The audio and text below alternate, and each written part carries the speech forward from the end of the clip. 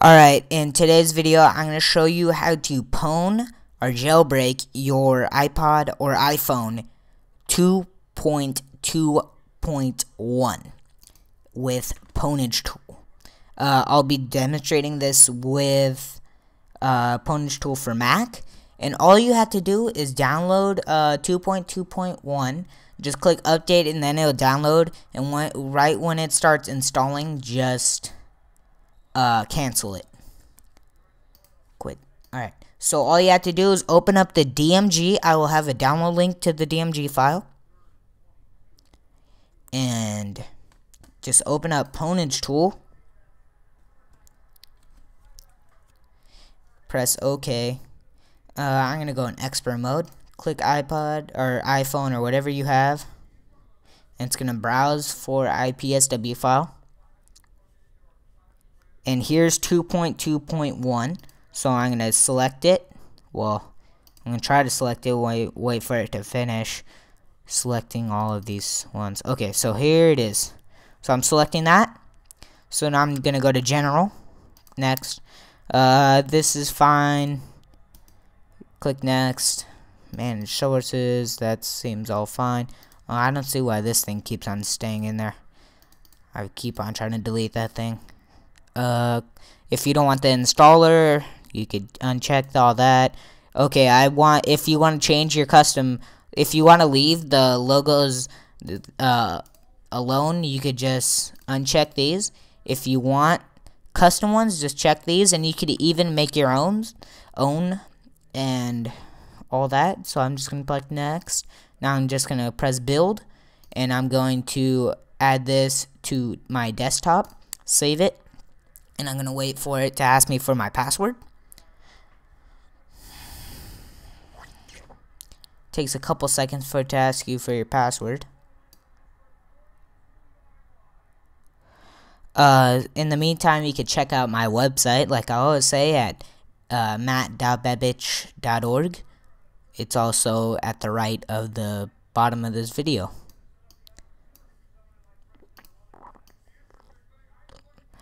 Alright, come on. Alright, so I'm going to wait for this to finish, and I'll unpause the video.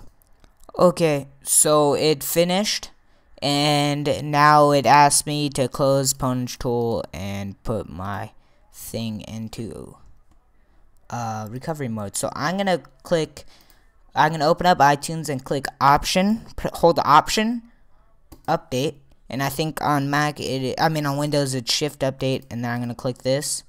I'm going to open it, and hopefully this works. I'm just thought about this right now. So it's going to extract the software, and now it's going to install. Hopefully.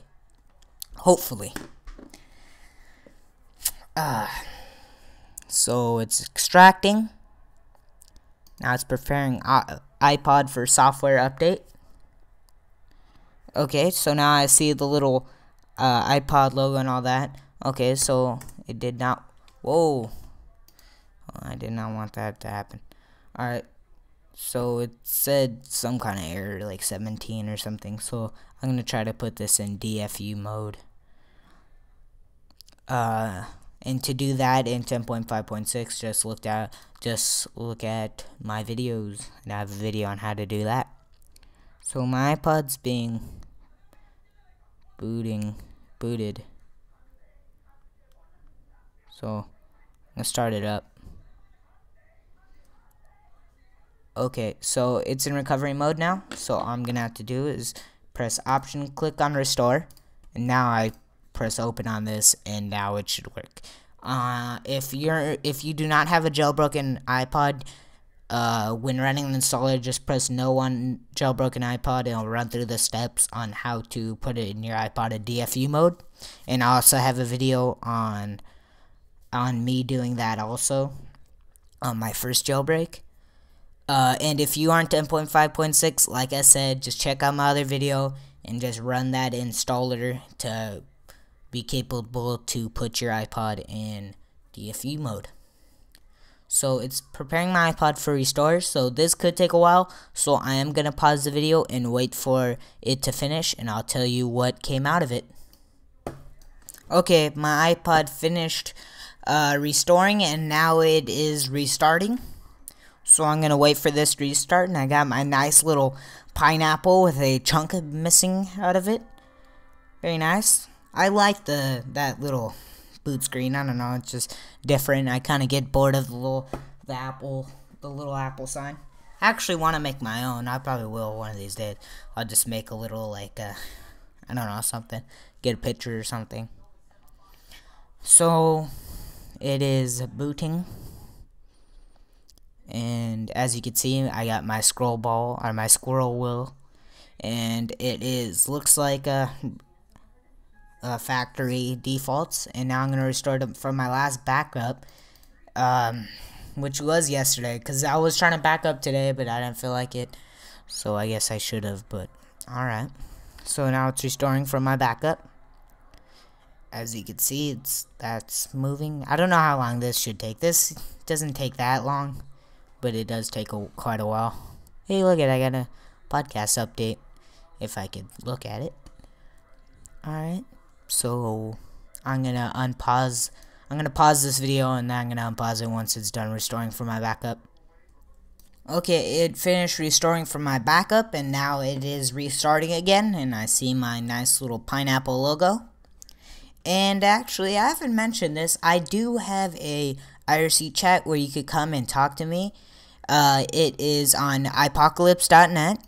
All you have to do is head over to my website and go to the live page.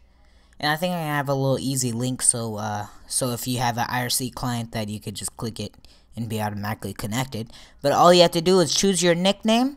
I would suggest choosing a nickname like Mib and all that. That's kind of annoying. Just choose a nickname and just click join. Click join. And here is a nice little IRC embed chat, and you could just talk to me. I suggest saying my name first, either Matt or Matt Bebich, just because then it will bounce up and down, and knowing that someone highlighted me, and then I will talk to you. So, well, alright, so my iPod just booted up, and I don't have any of my apps or anything. That's kind of annoying.